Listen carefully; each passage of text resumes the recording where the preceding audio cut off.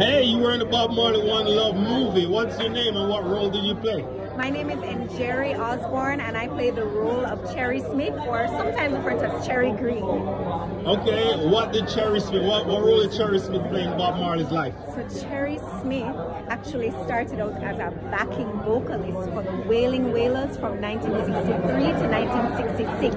Unfortunately, she could not stay in the band due to financial reasons. She actually had a child and knew that she had to because the band wasn't paying her as much, she wasn't able to use that to sustain her lifestyle, and so she eventually exited to support her child. So Cherry Smith is basically an unsung hero as part of the Wailers, right? What did you learn from studying her character?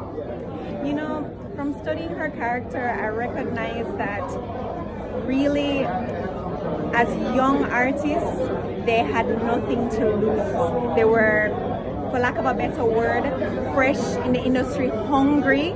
That's what I got from my character, and willing to, as youth, just willing to risk it all to pursue their dreams. Now, while Cherry Smith didn't follow the Wailing Wailers for the rest of their career, Beverly Kelso actually stuck around longer.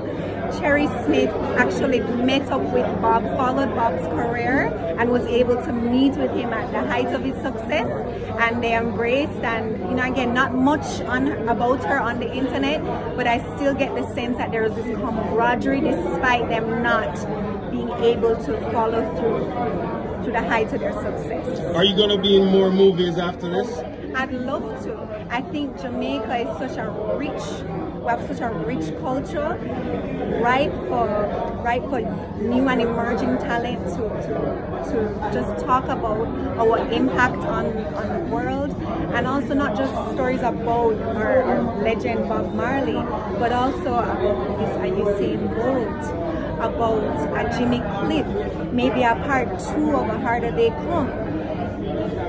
Jamaicans, this is our time, and I love the fact that World Music Views is just taking on the mantle of telling the world about what we have to offer, and also educating us as Jamaicans around the Caribbean region, the diaspora, and empowering us with the knowledge to support the movie, and to also look within ourselves, come up with our own fresh ideas, and be confident of the steps that we take in this wonderful creative space. Thank you so much.